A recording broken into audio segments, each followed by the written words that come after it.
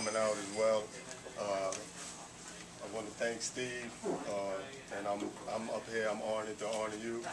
I've known Steve for a little while, back from the Knick days. Still a little mad he didn't bring me back. We'll talk about that later. But you know, I had a chance to sit down with Steve not too long ago and talk about some things, you know, about young athletes and about some of the changes they probably need to kind of do mentally, and you know, talking about basketball and the NBA and after basketball. We had a great conversation. So I know we kind of on the same page. So it's definitely, you know, for what I'm trying to do, it's an honor to honor you, and I appreciate you being here. All right.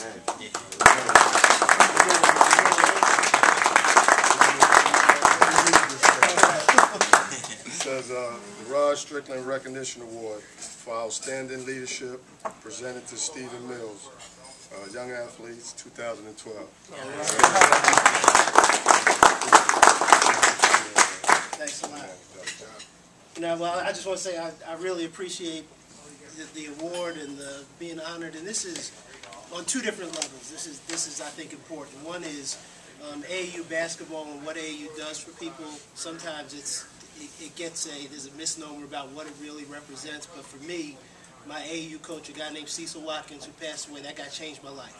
It's an AAU coach who gave me the opportunity to start my career in professional sports. A guy gave me an opportunity to go work at the Knicks, which led to Madison Square Garden and all the things I did. So the things that Rod and Lamar are trying to do, I think, genuinely can change the lives of young men, and that's something that I think all of us strive to do. And so, and then to come to a place like this, we all get in our grind corporately or trying to, as entrepreneurs, trying to do things. So the opportunity to spend a day with a bunch of brothers, some people I know, some people I didn't know, but to sort of broaden my network, get a chance to meet new people and meet good people, more importantly.